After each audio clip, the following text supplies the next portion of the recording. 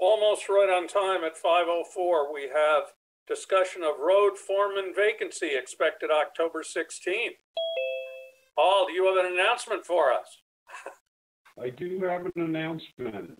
Can you hear me okay now? No. Little marginal. But go ahead. Take off your video, maybe.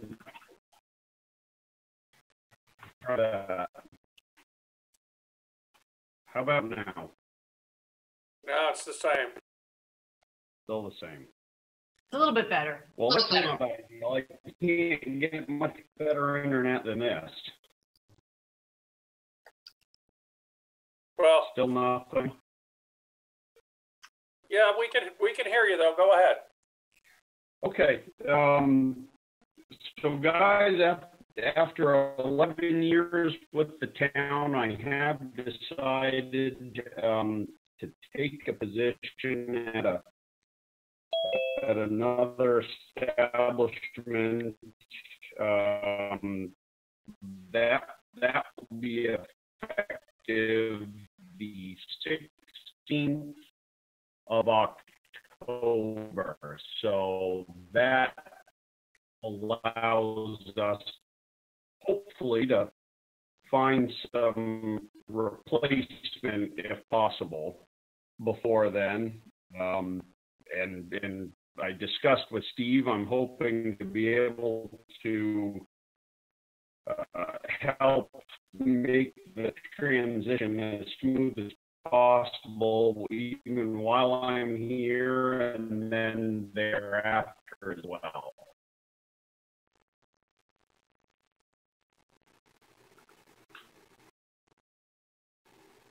Thank you for. Were we able to hear any of that?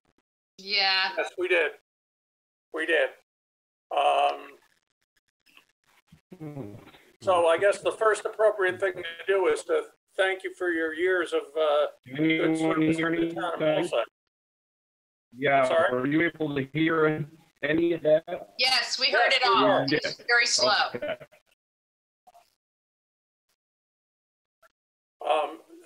So what I was saying is, I guess the first thing we should do with all sincerity is thank Paul for his years of service to the town of Middlesex, and also thank him for the orderly way he's working with us on this transition. Obviously, it's going to be a challenge to find the right person to fill his shoes. We have already, with Sarah's help, widely advertised the position. I called all the board members to tell them we were going to do this. We didn't want to wait.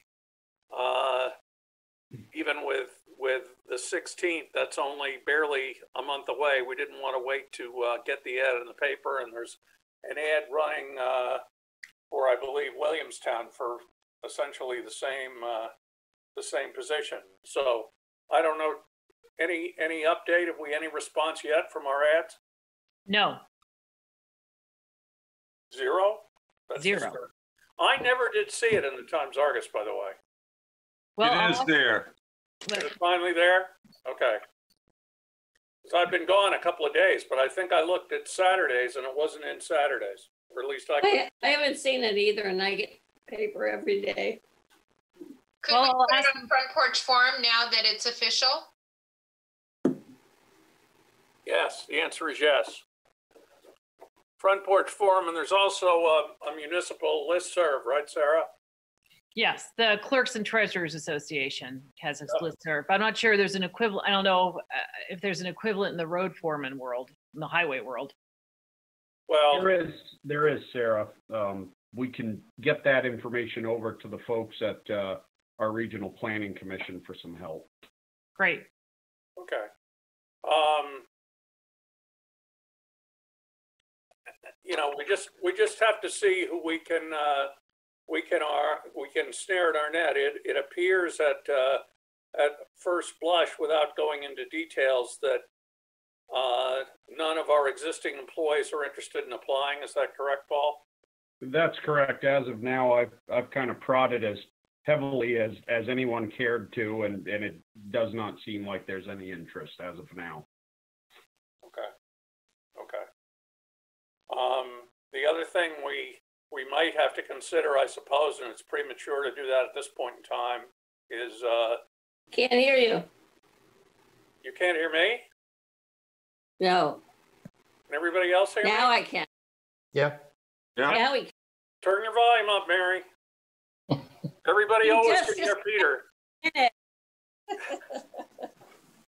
I was just saying potentially appoint someone on an interim basis, but we've just got to see. I mean, even if we can hire somebody, it's going to be unlikely that they'll be ready to start by October 16th. But who knows? The other thing I would encourage everybody to do, especially Paul and Steve, who are well connected in this world, is network. I've been, everybody I talked to who was remotely associated with a contracting business, I've been trying to put a bug in their ear.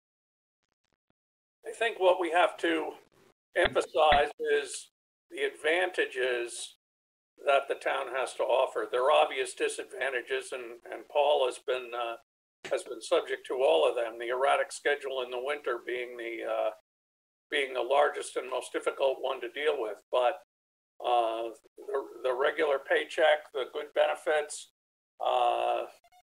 there's a lot the town has to offer. So someone who maybe doesn't have a working spouse and doesn't have a small children would be a good target. But we just have to see who we could find. But the idea of networking, I think, is important.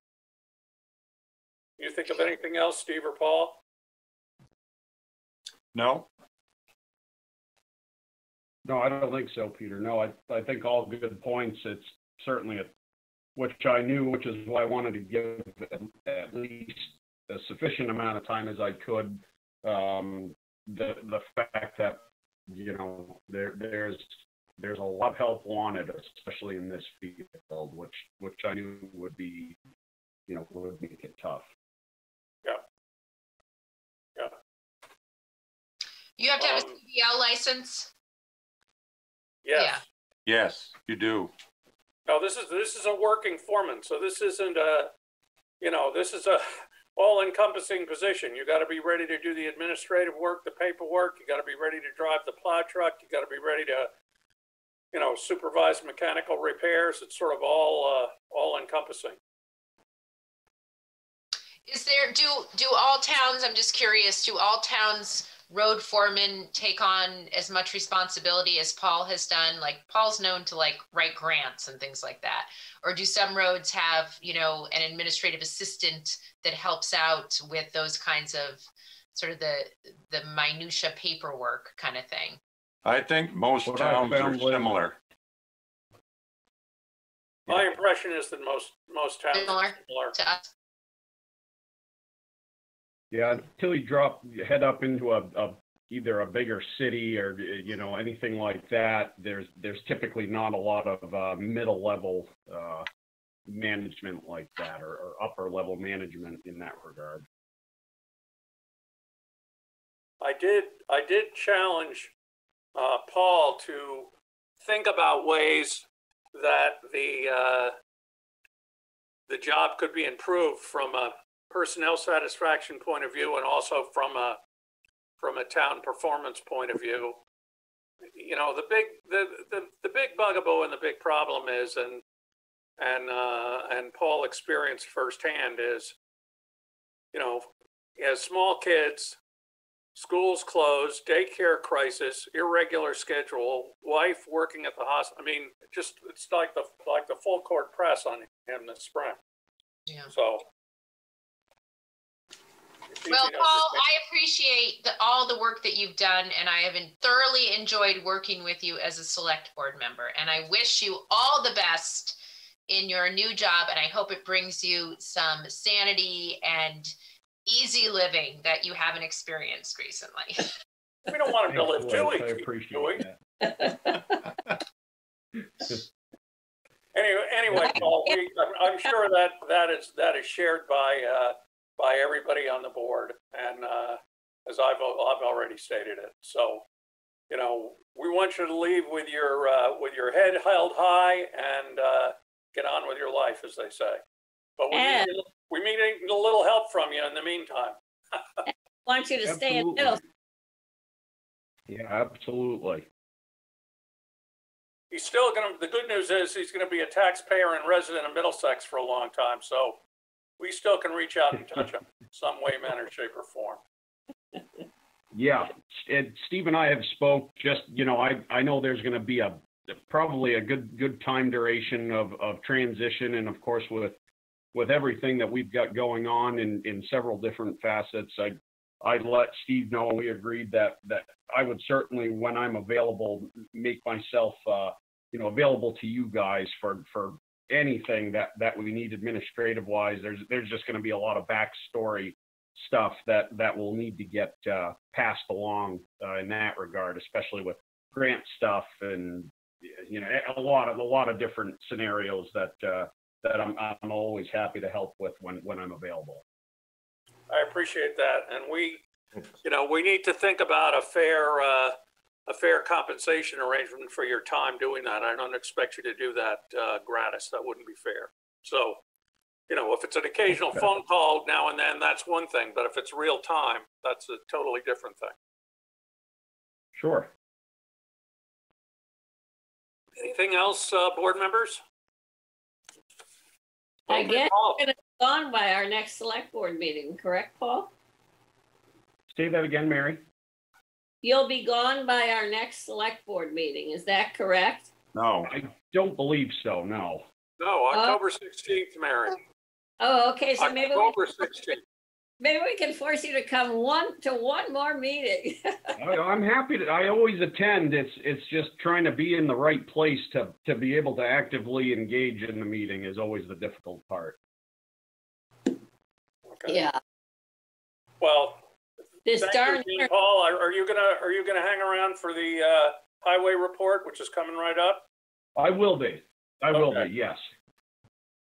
So, Steve, onward and upward. I'm here. Yeah, highway report. Okay. So we've been working up on McCullough Hill Road and Upper Barnett Hill Road. Got the culvert done up there. We did the Wood Road bridge deck repair, which was a good thing done. Starting tomorrow, we'll be doing some hydroseeding up on Upper Barnett Hill Road, and we will also start roughing in the new parking lot area at the town, Notch Road pit. And that parking area is for the town forest. And next week we'll be at the Notch Road pit pretty much all week. We need to finish cleaning up the pit, get ready for water runoff so that we're not polluting anything, do a little hydroseeding there. And also the area that I asked Paul if we could put all that overburden in on his property needs to be seeded and mulched. I told Paul we would help him seed and mulch that. He is supplying the seed and the mulch for that, but we're going to help him seed and mulch that, get that done. So that's off our list. That needs to get closed up.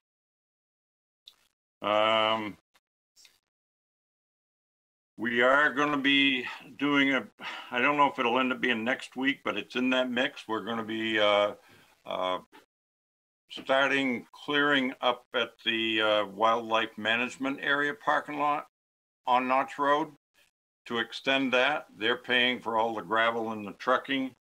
We're going to do a little tree clearing, a little grubbing, and leveling that stuff out.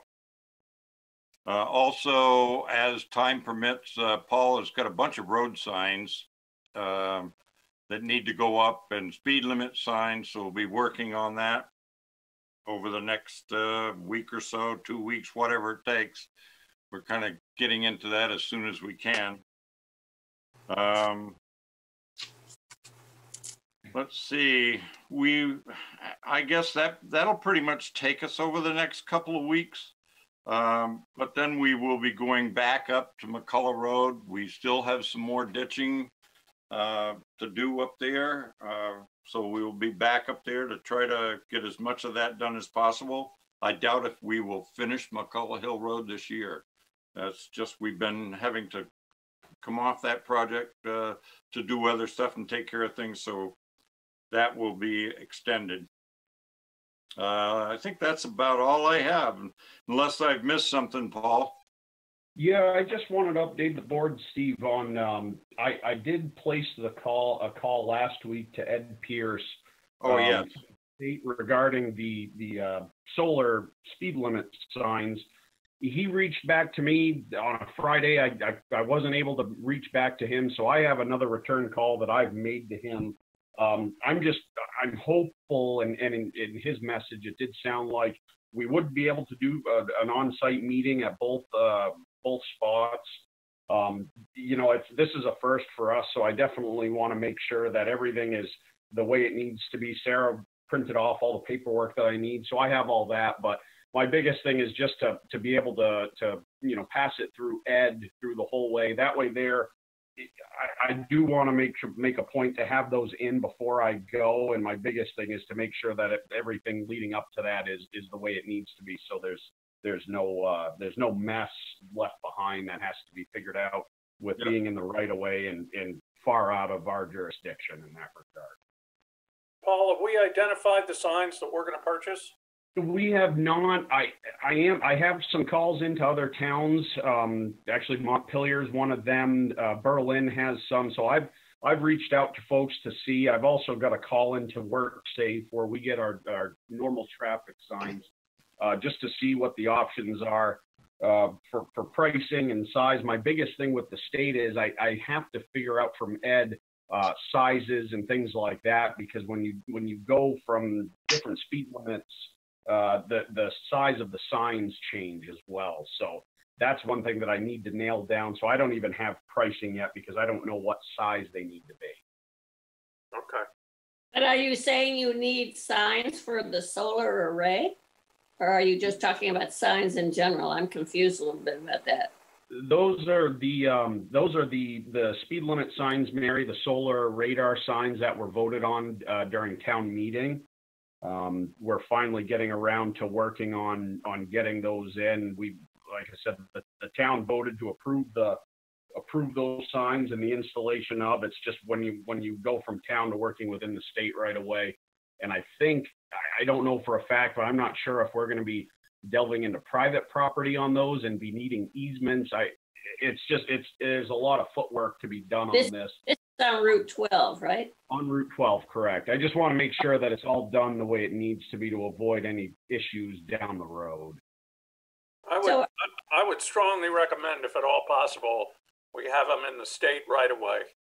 I think that's where they are going to be, Peter, from one of those emails that I saw. They are going to be in the state right away so that we don't have to have easements from private landowners. So we don't have to. We don't have to get any kind of written documentation that we have the right to be in the state's right away. Oh yes, there's significant paperwork with it. Yeah, and again, that's why I just make sure that. Yeah, I just want to make sure it's all done correctly, because I don't want to leave that a mess or have to do redos or anything like that. So, can I ask a question about? Are you doing any part of McCullough Road? That's the part we moved up to Class 4, or we moved it up to Class 3. I mean. Yep, we literally we've stopped right there because we've had to finish, now that we got the culvert from Barnett Hill, we had to pull off that quickly to be able to finish Barnett Hill, and then we want to close the pit down before we continue ditching, but we literally just stepped into where the new class, or the old Class 4 was, or where it was upgraded, yes. But you don't think that you'll be able to get to that this year? Is that what you're saying? No, we will. We will be back there. We'll be finishing. Okay, yeah. We will finish it. Thanks. Thank you. Anything else, anyone on the highways? Okay, thanks, guys. Okay, considering Central Vermont Regional Planning Commission grant to create a process for identifying town's capital spending needs and capital spending plan for prioritized needs. Action possible on resolution to pursue grant funds. Liz. So, Susan Clark, after our conversation at our last meeting, Susan and I said we would pursue looking into applying for a grant to help us support this process of potentially building a capital spending plan for the town. And so what we did was I reached out to Sandy Levine, and she quickly informed me that the deadline is October 1st for this grant. And they're supportive of the idea that we have behind applying for this grant. And so what Susan and I did was we had a conversation with Claire Rock from the Regional Planning Commission, and talked with her about sort of the ideas we had and were they worth pursuing for a grant, for a planning grant. And she thought they were, based on what sort of the goals of the grant are this coming fiscal year. So the grant is due October 1st, and in order for us to apply for it, we also have to include with it this resolution that basically states that the select board is supportive of the select board applying for this grant, because it really is the select board applying for the grant. And Claire made it sound like the planning commission, the planning commission didn't need to sign it, but when I read through this, it looks like they do. I'm watching. Oh, you are? Okay. I meant to sign in. Eric, put yourself on mute. I'm sorry about that. Okay. So at any rate, it does say that we have to do a 10% cash match. And so what I wanted to share with you tonight is just sort of a brief overview of what Susan and I and Claire had talked about in terms of what this process would look like. So what we'd really like to do is engage, based on what the conversations that we had at town meeting. We want to make sure that our community is engaged in some manner of this process. And so this grant would be applying for not just support in building the plan, but in also facilitating a series of community meetings where we could invite the community to hear about, our upcoming expenses over the next basically 1 to 10 years. These plans can go as long as 10 years, and many of them do, where they sort of have a 1-year plan, then they have a 10-year plan, and each year you revisit it to see where you're at based on based on last year's plan. And these, if you got a chance to kind of peruse that 36-page thing I sent you, in that particular town, they had a bit, like, they included so much stuff in their capital plan. Anything that was basically over $2,000 was included in their plan. And it included roads as capital, as a capital that you would invest in. It included things like your buildings and your equipment. And so, ours doesn't have to look like that, but that's a model of what it would look like if a town, if we adopted and created a plan that allowed us to envision our long-term spending needs. It also sort of allows then for a process for people in the town, like other groups, for example, who may want to be included in a capital spending plan. Like, for example, the village has just done a big plan for the village, and there are many line items in that plan that cost hundreds of thousands of dollars, like sidewalks and bike paths and things like that. So those are sort of items that could be sort of presented in a capital spending plan. So really what by applying for this grant, we'd be asking for money to help us facilitate meetings and then also work with the Regional Planning Commission to build this plan. So how much money we'd be applying for, I don't know yet, but the maximum you can apply for is 22,000. So at 10%, that would be 2,200. I don't anticipate that kind of money at all. You know, I'm sort of thinking along the lines of not having something as grandiose as that thing I sent out, but that more of the money is spent on the meeting facilitation and hiring someone from outside the town to guide the conversations that we would have, so that we're more transparent with our spending and offering this as a, you know, opportunity for townspeople to hear about what what we have in the works and weigh in on it, and have some. I mean, we know that we need a grader, for example. It's not like you can't there. It's not like there's some things there's no choices in the matter, right? But they still get put into your capital spending plan. But then there's other things that aren't necessarily mandatory, like sidewalks for Middlesex Village, or a new town clerk versus a new town clerk building versus an improved building. So this is just an opportunity to put everything out on the table, look at it in a bigger picture, and get some guidance. So I guess I'm asking you all to support this resolution that would allow us to pursue applying for this grant that's due. Did you prepare a resolution, or do you? It's a canned one that they give you to fill out. I sent it to Sarah, and it basically just fills in names and signatures that it's supported. Are you? It's a green. You're getting a little bit less loud. Liz, we can't hear you. Yeah, we can't hear you. I'm shouting. Move closer or turn up your. I thought it was me, so I plugged myself in, but sometimes it's that I have to get in and out. No, that's me turning. Did you hear enough to understand it? Yeah. Yeah. Yes. It only got not so loud about 3 minutes ago. Yeah, it's probably my Zoom connection. I don't think there's anything I can do with my computer. Well, we heard you.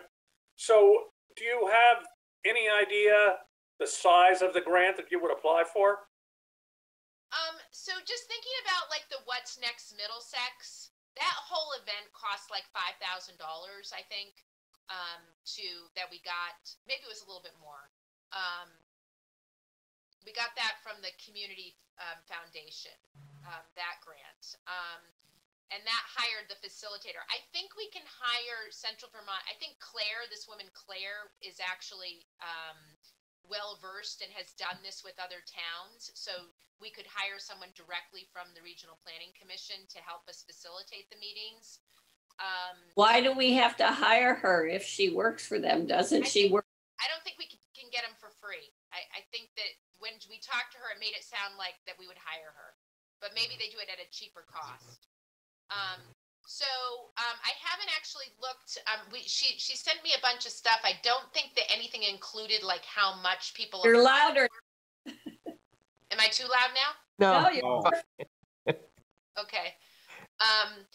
But I'm guessing anywhere between maybe $5,000 and $10,000. Yep. Yeah. I guess I think we need to do this. We've discussed it. Yeah. Yeah. We discussed it at town meeting, whatever. I absolutely think we should go ahead.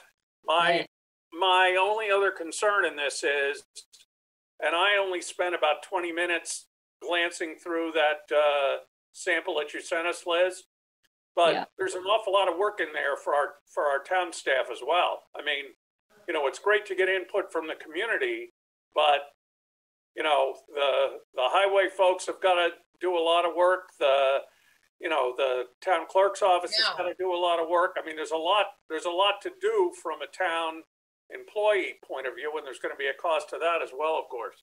Yeah, and this process, just so you know, is it could be a 12 to 18 month process. So this isn't something that happens overnight. And it you know, I sort of see it akin to what the road crew already does, right? Like they have a 5-year plan of their roads, but we don't really have like a 5-year plan of our buildings or our you know, other infrastructure or the vision that we have for the town. And so I think that this is sort of a and the other thing too is that none of this is set in stone. This is like a plan, right? It's not it doesn't mean that we have to then go to our budget and say, well, this is what our plan does, but this allows us to incorporate in our plan as our budget committee is meeting to present options based on like what our plan includes. So the plan can change all, like every year you might be adjusting the plan. Now, what is different about, and I asked Claire about this because this is different from how we traditionally purchase things. We traditionally purchase things by borrowing money and saying, okay, it's time for a new truck. We're going to get our, you know, 5-year note on the truck. And in this, in many of these capital spending plans, as they're sort of referred to, many towns put money aside each month, each year in their budget to put toward that larger expense that they anticipate down the road. Yeah. So, you know, if our plan, I can just interrupt you for 1 second. So, you know, all this is going to come out in the wash as we go along. The one comment I would make is, in the old days, that's exactly what we did. We had an equipment fund. We put money in the equipment fund every year when we bought a truck or whatever it was, front end loader, grader, whatever. We took it out of the equipment fund or took money out of the equipment fund and borrowed the balance or whatever. Our philosophy for, I don't know, I forget when we did away with the equipment fund, but a long time ago, anyway, was, you know, pre-funding sounds like a good idea, but what you have to keep in mind is you're charging the current taxpayers for something that they may never see the benefit of. And when interest rates are low, which they have been for quite a while, especially for municipalities, by borrowing, the taxpayers who are paying for this equipment are the taxpayers who are seeing that equipment run up and down the roads. And, well, you know, it's a philosophical difference we need to think about as we go through this process. We're not going to decide that tonight. I think Bill Iacovone didn't like us having those funds sitting around either, did he, as a matter of principle? No, he doesn't mind. They don't mind you having, you know, we have a paving fund, we have a bridge fund, we could have an equipment fund, that's no problem. What he didn't like was the undesignated fund balance. Yeah, right. What he didn't like. So, I mean, we could go back to doing it that way. All I'm pointing out is it's a philosophical question, and especially if it's really big money, which it's going to have to be. You know, to charge people now for a truck that they're going to see in 5 years or 6 years or who knows when. Right. I just don't know if that's what we want to be doing. But that's a decision we have to make as a town. I'm not suggesting one way or the other, but there's a reason we have made it our approach to do the borrowing route. So I would recommend that we approve this resolution and see if we can go ahead and get this grant. And if we can, then we're off to the races. I'll move approval of it. Is there a second? I'll second. Okay, all in favor of the resolution? Wait, hold on. Could you also authorize Peter to sign it if you can come and stop? Yes, I meant. Whoa, stop. Bad idea to have me sign it because I'm away. Okay, well, I could sign a scan and scan it back, but I can't sign it first. I'm around. Okay, well, just pick somebody to sign it. Well, I would, if Mary's around, I would have Mary sign as vice chair. Who's gonna draft the grant? You, Liz, and Susan, or?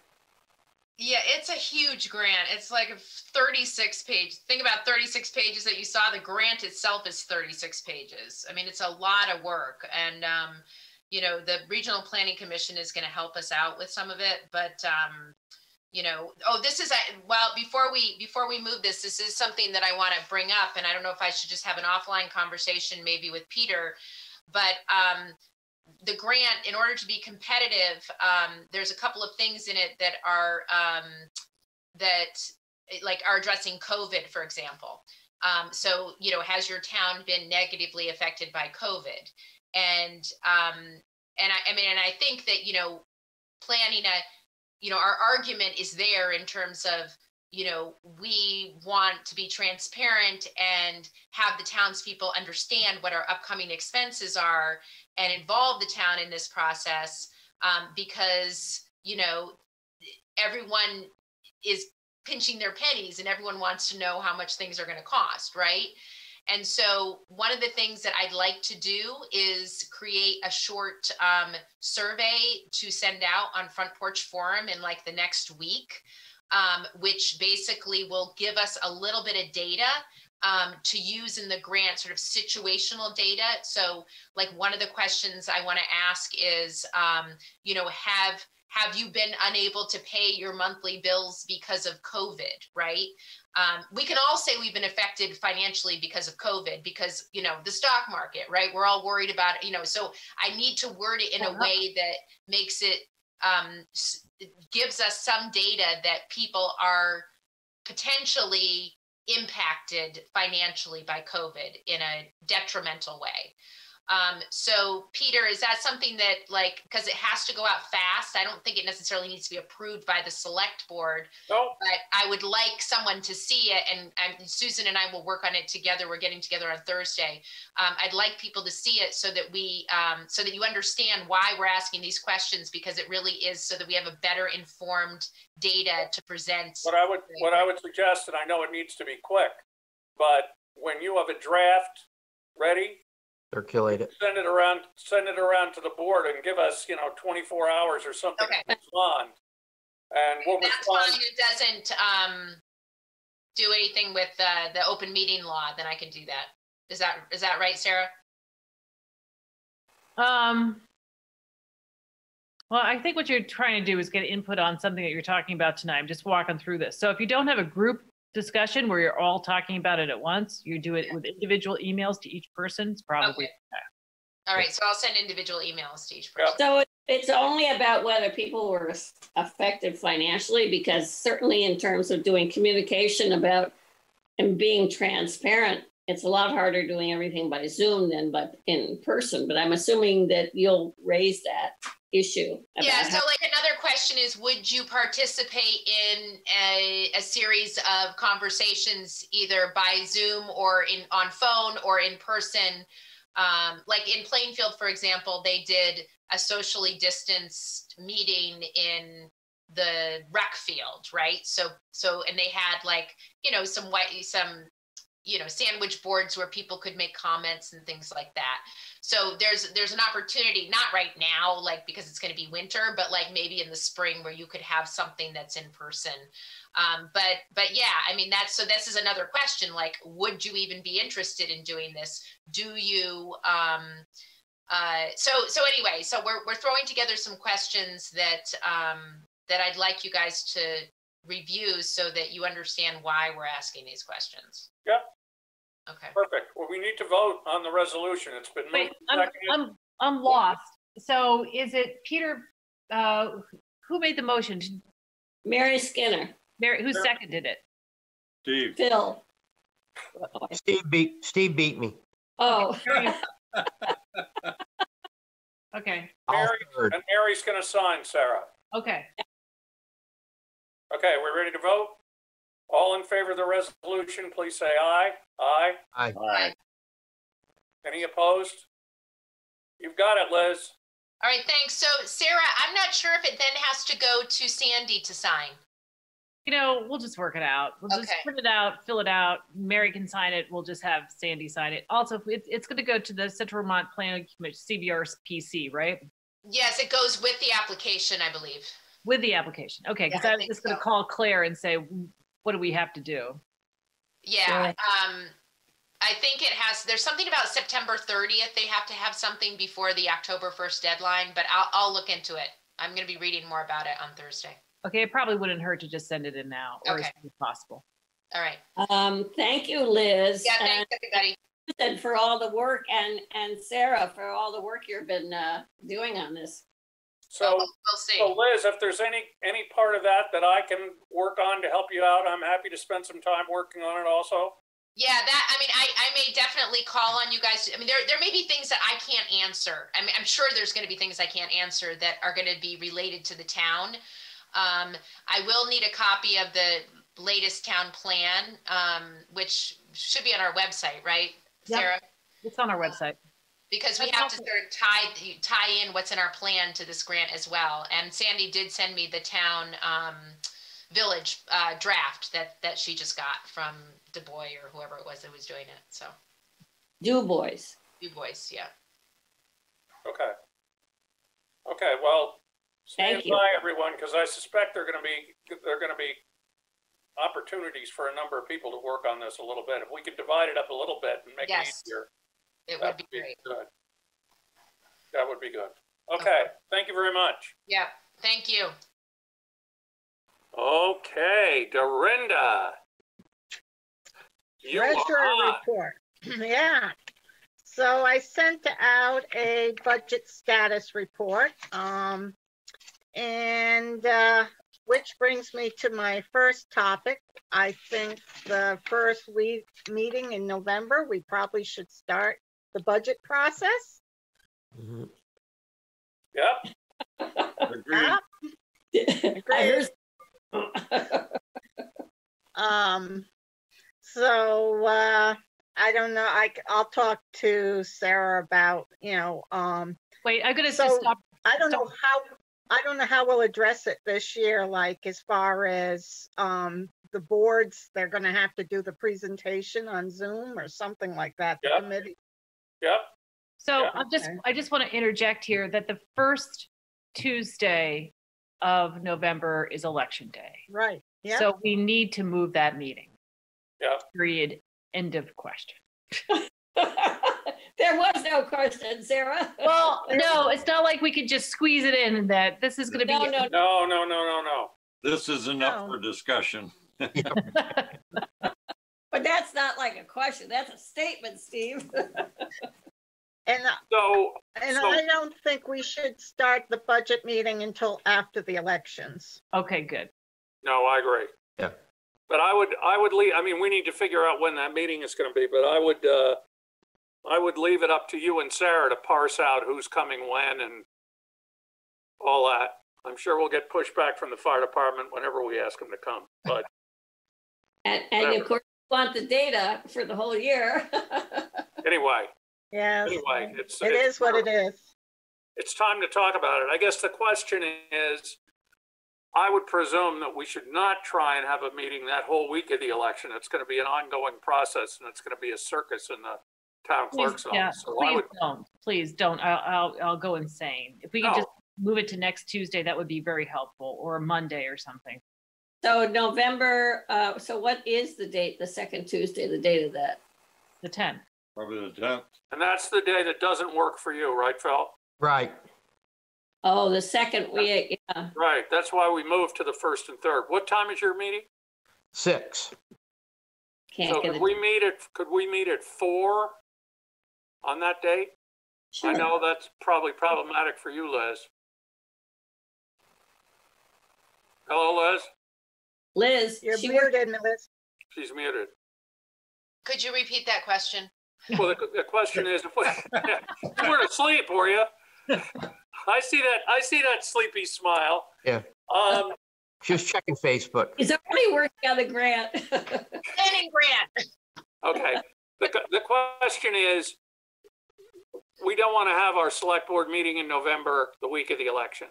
No. So the question is, if we push it off for a week, that conflicts with Phil's computer meeting. Yep.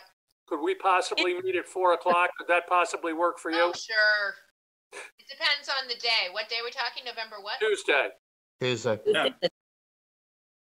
But Tuesday, November what? 10. 10th. Okay, sorry, I didn't hear.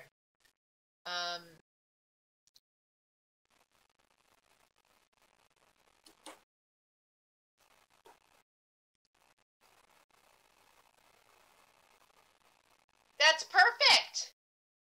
I have nothing on the calendar. Good. Okay, so select. Great. And we're gonna start at 4. Well, then we could start at the regular time at 5 then, right? Why? Because it's What? I Phil. don't know. I mean, because because of Phil. Okay, gotcha. Right. No, we're gonna have the meeting from 4 to approximately 6. So Phil will have a long, tiring evening, but he'll be able to attend both meetings. So we're just deleting the occurrence on the 3rd, and we're having it on the 4th. And then are we going to have it again on the 17th? No. We're having it on the 10th. 10th, Liz. I know. I meant that. Really The 10th, was and asleep. then are we having it again on the 17th? No, she's saying our second meeting is on the 17th. Well, we're gonna, we either meet on the 17th or we meet the following week, and then we run into. Thanksgiving. No, leave it on the 17th. So do the 10th. Yeah, so we do 2 weeks in a row. Yeah. Yeah, that won't kill us. Okay. Maybe it won't kill us. Okay, thank you. Okay, Dorinda. Other thing, just so you know, that we're in the middle of our auditing of our books for year end. So we're just getting information off to them now. So, but that's ongoing. And we're still holding on to the Du Bois and King check. I still have not received any information on when we're going to receive this money for the grant. Oh. Now that's. You're holding on to the. Remind us? Can you remind me? I remember this vaguely, but I don't remember it that well. You're holding on to their invoice? We wrote the check and you told me not to mail the check because we hadn't received the grant money. I still have not received the grant money, and now we've had the check for about a month. What grant money is it again? The one for the village plan that Du Bois and King just did the study on. So is this the planning commission that's holding it up? No. I don't know. Yeah, well, they're the ones that applied for the grant. Yeah, but weren't we? I'm sorry, Dorinda, I can't remember either. But I mean, isn't it that the planning commission has to draw down the funds for the town? And they haven't done it. So it is. Well, I brought it up at the last meeting, and you guys were gonna talk to Mitch. I talked to Mitch. I had reached out to both Mitch and Sandy. I never heard back from Sandy. Mitch called me and said that he had reached out to him, but we still have not heard anything more. Reached out to who? Mitch had reached out to who? He said the people for the grant, I guess. Oh.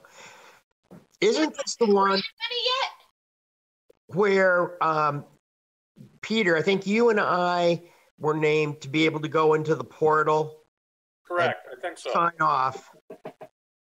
Mitch had contacted me. I was out of town.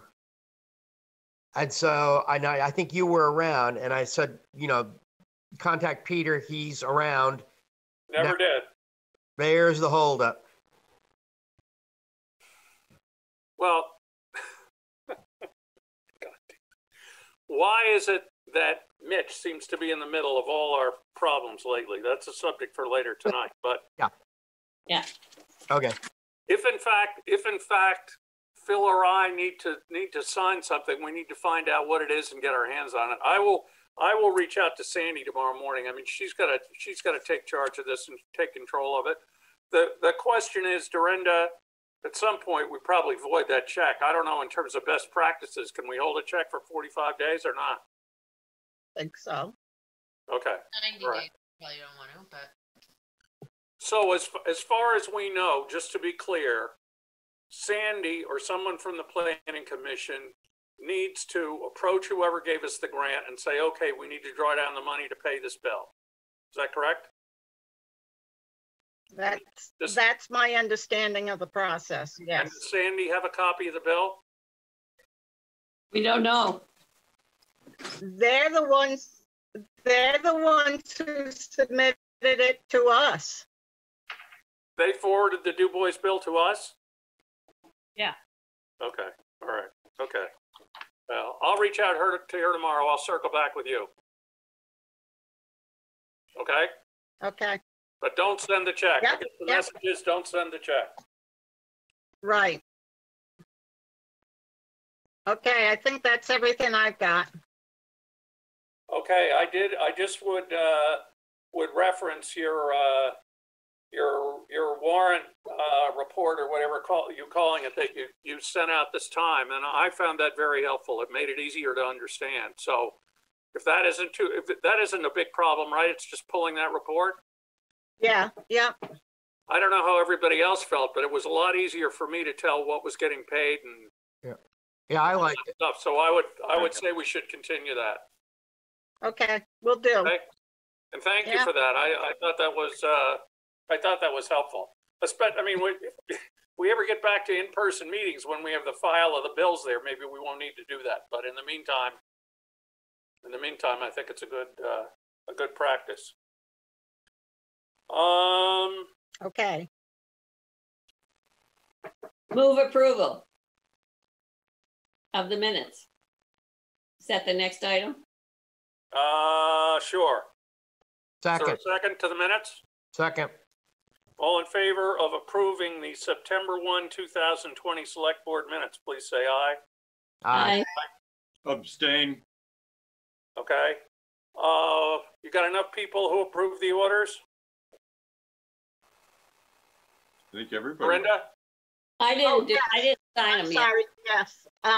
Yeah, I think I've heard from 3 of you, so no Okay, so problem. you're all set. Yep, I like what Amy did. Thank you for that. That was helpful. good, I'm glad. Yeah, it shows a little more detail, so. Yep. Correspondence. Nothing of import. Okay. And Do you want Any to talk other- about the Conservation Commission thing under correspondence? yes. Well, or under any other business, whichever. It's time. Yes. So I think Lee's here. Oh, hi. Yes. Hi, Lee. Hi, Lee. How's everyone doing? Good. So I remember when I believe it was you came to us with this that this was likely to come up, but now it's bubbling to the surface. So, and I read the stuff, but I don't have it up in front of me. But Right. purchase. This is a resolution to spend $5,000 of our conservation. What's the name of the fund? Conservation fund. Yeah. To assist in the purchase of the development rights of the Pease Farm, and I believe the development rights. And correct me, Lee, if I've got the wrong number, but I think it's 327,000 is the number. It's closer to 372.70. Okay, I had the wrong number. So our share of this 372,000 is only $5,000. And what Right. this does is, and maybe you explain it, Lee. You're the man. All right. So the Vermont Land Trust is purchasing the development rights for the Seedman Harrower property, and they're encouraging continued agricultural use. They had a number of applicants that they worked with, and they selected this person, Nicole Dutch, who has experience farming in central Vermont and is looking to expand her farming operation. Was currently on leased land in Calais, I believe. She has a good, successful farming models, sells at the farmers market in Montpelier and to local restaurants.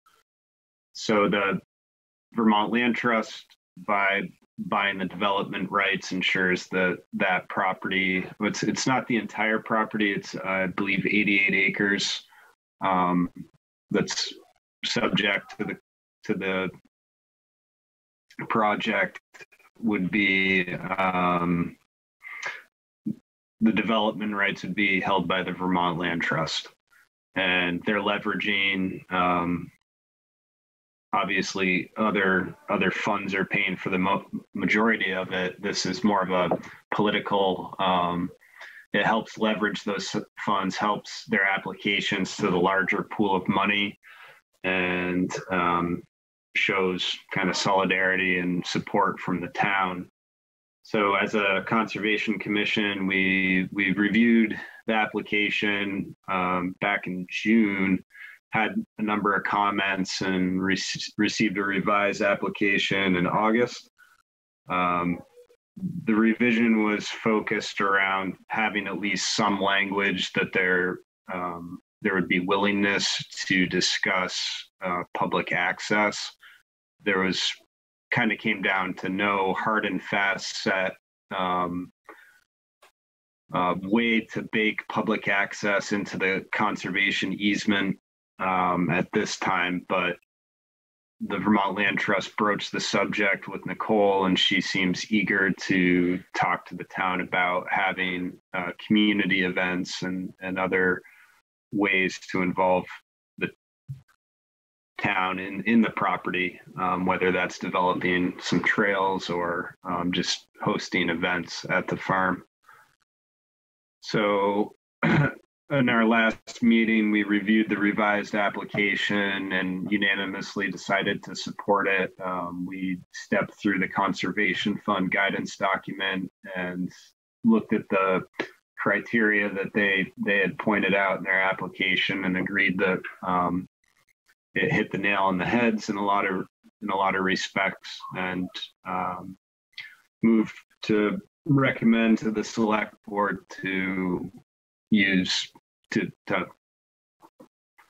provide $5,000 from the conservation fund as applied for. What's the balance in the conservation fund now? Do you know? It's a little bit over $9,000. And we've been putting in roughly $5,000 a year? Yes. Yeah. As a special article. Right. Correct. So when we discussed this, my memory is when we discussed this the last time, there was some concern, and I think I expressed some concern that really this was a private landowner situation, and was it really appropriate for the town to be involved, even in a relatively minor way? I guess since then, in thinking about it, the real question is it in the town's interest to, because let me back up a little bit.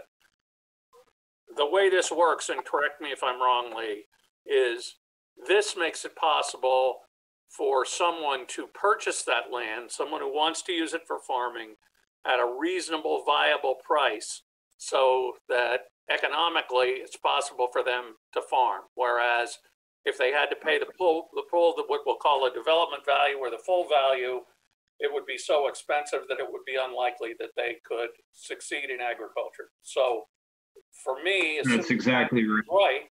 I've come around to the point of view that I think it is in the town's interest to maintain agriculture in Middlesex.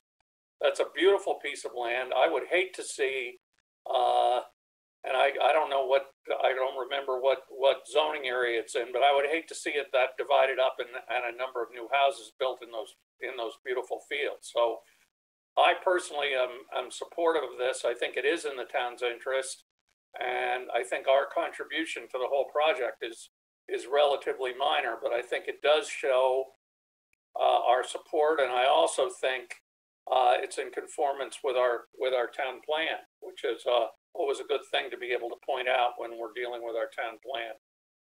That was actually one of the criteria. In other criteria, there's natural resources, scenic resources, recreational resources, and other criteria, and the application has to have some, relevance in at least two of those.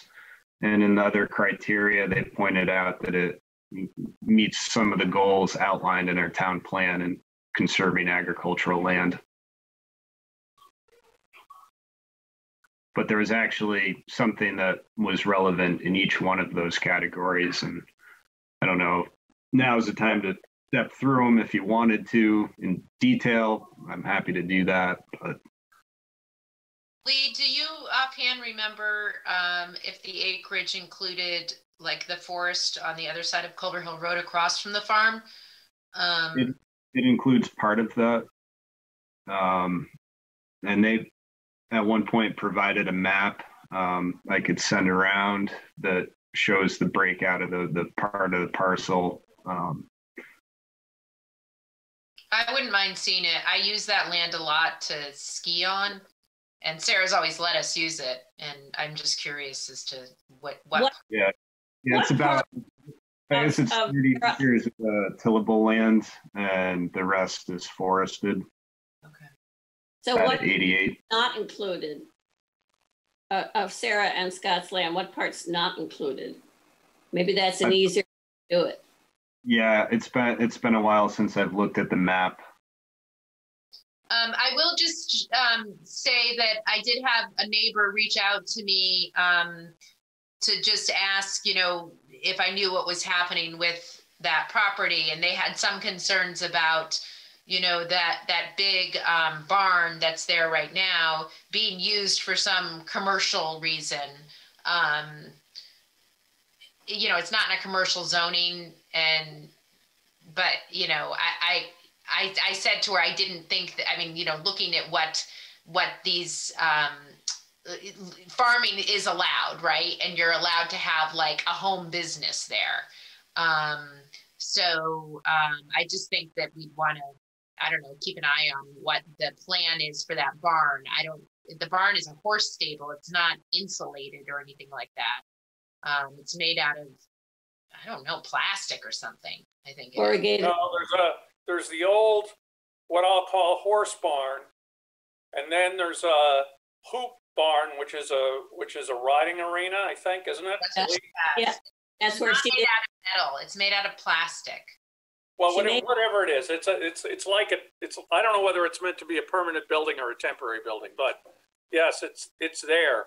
But you know, I think what the concept and you know, I don't know how urgent is this, Lee? Do we need to act on this tonight, or is there?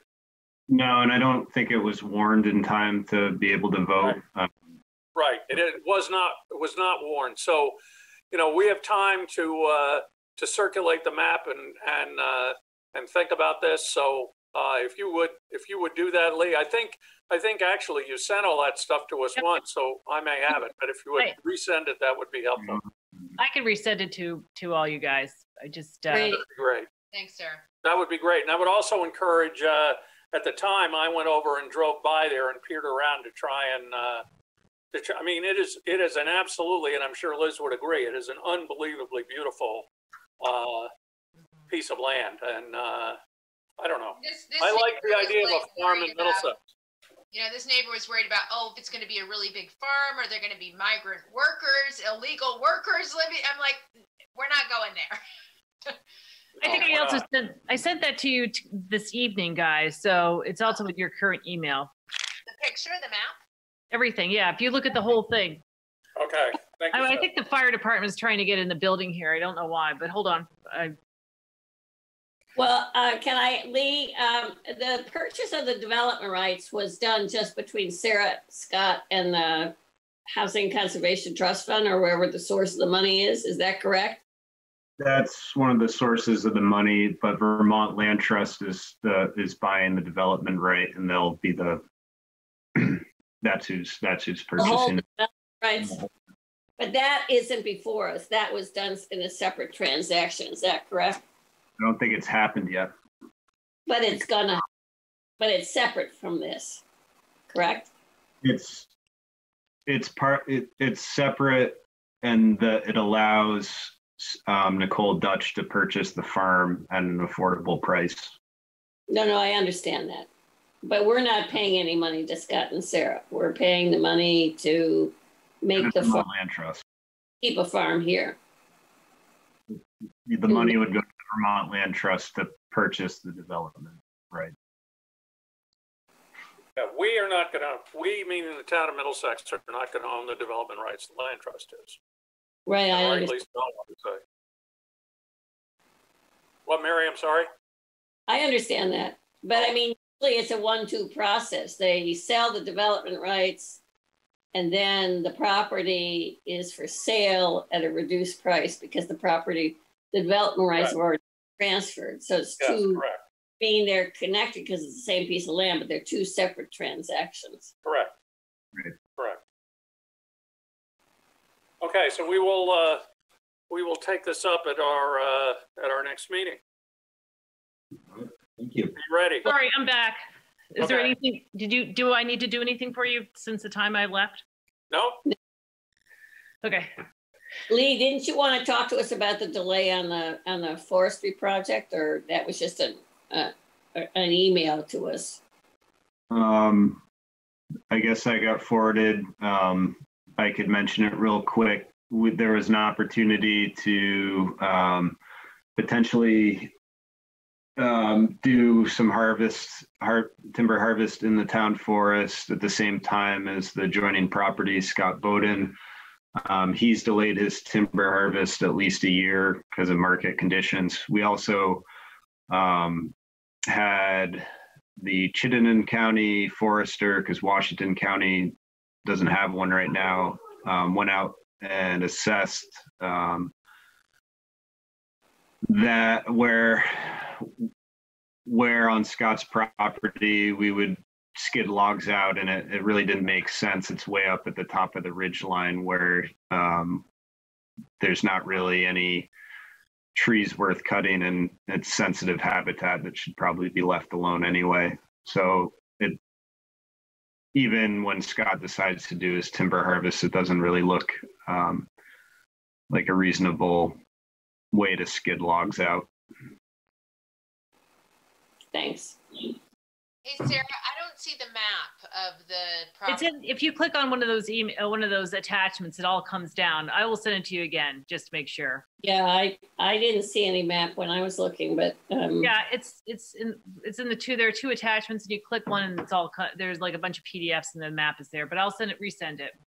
of course it's always hard to see it on your cell phone. Right. So Sarah, I guess the only other thing under other business is congratulations on getting a grant for digitizing the town records. That's great. Yeah, we're gonna try to pull some fast action here. Actually, my recording computer absolutely had a meltdown today, almost as though it knew we had a grant for that. So we might have to just work with Avenue for them to buy stuff. We may have to buy stuff right away and use that grant money to pay them ahead of time for indexing, because all this money has to be expended in a ridiculously short amount of time. I've also talked to the state about possibly getting an extension, because this is just crazy. There's no way that these vendors can keep up with the demand that's suddenly been created by COVID. So I don't know what the state's thinking, saying you get a grant in October or in September and you've got to have it spent by December 15th or 1st. I mean, I don't know what universe they're operating in. That's a federal issue. Is it the same thing at the internet board? That's the same thing with community action. All our money has to be spent by December 20th. It's insane. So how are you guys dealing with it? Well, Spending. you can't for internet. I mean, you can't run fiber in a month and a half. Right. Yours is much worse. Yeah. It's insane. But I mean, that's why a lot of town clerks didn't apply. And I figured the only thing we could do is, I'm just going to talk to the state and see if we purchase this equipment right away, like computer equipment, that at least will be covered. And that means that when we get the contract with Avenue renewed in May, it won't include financing as the current contract does now for all this equipment that I use. So that should bring down our monthly recording expenses. At least we could get that. Sarah, can you get specs from them as to what they want to see in a computer? And I could probably get something ordered really fast. You know what, Phil? I'm going to just go straight through Avenue, because they actually, when they came in and installed all this stuff, they spent a week here installing it. It's pretty. Oh, okay. It's pretty, I have absolutely nothing to do with it, you know, and if they say, you know, absolutely we cannot, they're obviously dealing with this with all the town clerks, so we're not the only one dealing with it. And I just don't want to spend any money and then not be reimbursed. But Yeah, right. And don't they have the caveat that you have to show that you were affected by COVID for that particular purchase? And you well, that's we already got the grant based on that. I mean, what I made an argument that it's a very small office and that the people of Middlesex were underserved and things were delayed because they couldn't get into the office. Okay. Kind of. So Sarah, just quickly, the other thing that I want to talk about quickly is you send out that email about the ballot box. Yes.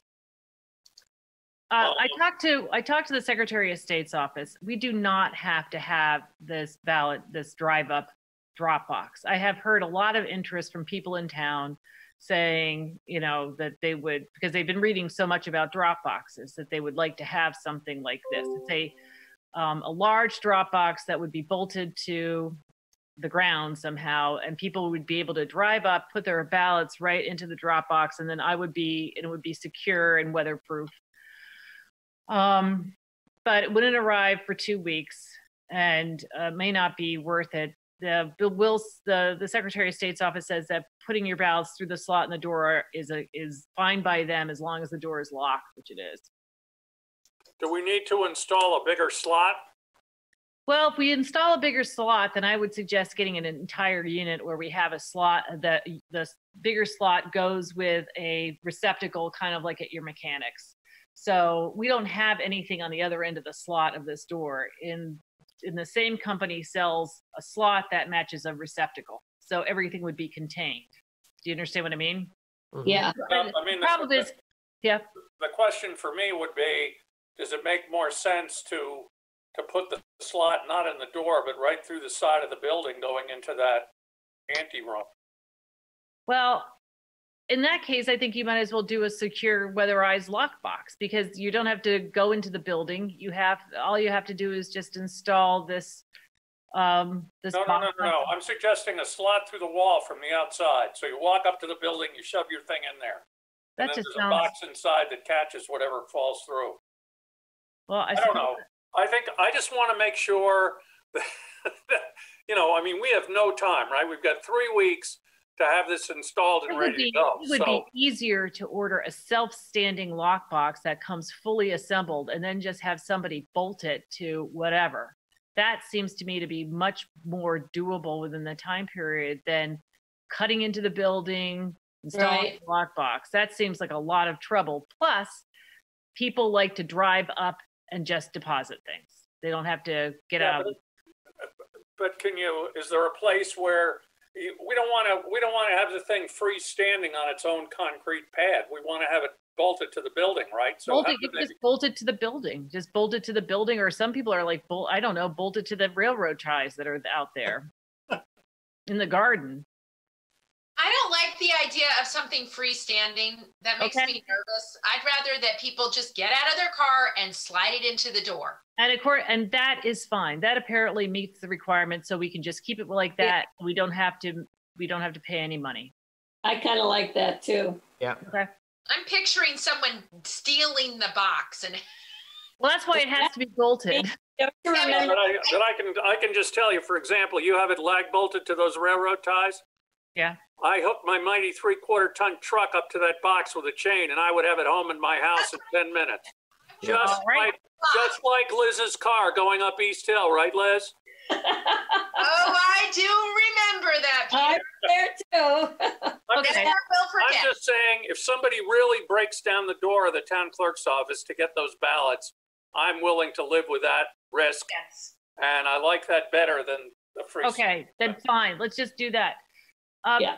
One other thing I want to talk to you guys about very briefly is that Dave Smith, who makes films, has come up with an idea to make a short film for voters about the absentee ballot process. When you get your absentee ballot, how do you fill it out? Fill out that signature envelope, and then what happens back at the town clerk's office? How can you deposit your ballot? How can you return your ballot? And then what happens? I mean, how do we open it? How do we process it? I think it's a really good idea. I'd probably, and he would do it for a reduced rate. So I'm asking for about $80 to $100 to pay for him to do that. Oh, Love it. yeah, let's do it. Yep, I agree. Yeah. Sarah, I would also make sure he stresses that whole signing of the ballot when it's You bet. closed. Because That is two people in our family, including myself, had it all ready to go in the mail, and I realized I hadn't signed the envelope, and it would have completely. Well, Liz, I know that there were 35 avoided my defective votes because of that, and I have to say that it went across all voters. Experienced voters didn't sign their signature envelopes. New voters didn't sign their signature envelopes. It was bizarre. And even people who came to drop off their envelopes on election day, on the primary day, they were about to drop off blank signature envelopes. It was like, wait a minute. So yeah, that's why we want to make this film, and we also want to put people at ease because every day people call with questions. How will they access it, Sarah? I think we're going to put it on the website, and we'll, for Front Porch Forum, we're also going to make it available to other towns and to the Secretary of State. I was going to say, yes, make it available. Yeah. That's great. Thank you, Dave. That was Dave's idea, and I think that was It's a great idea. Great. Anything else before we go into executive session? Okay, so we need a motion to go into executive session for personnel matters. Bill. Move. Who made the move? Who made the motion? Bill and Liz. Bill, Liz. Okay, do you want me to be present? Yes. So that should be included in the motion. That should be included in the motion. So we got to get rid of. Well, first you have to vote on it, and then you have to get rid of people. Right. Okay. So all in favor of the motion to go into executive session, which will include Sarah, please say aye. Aye. Aye. Any opposed?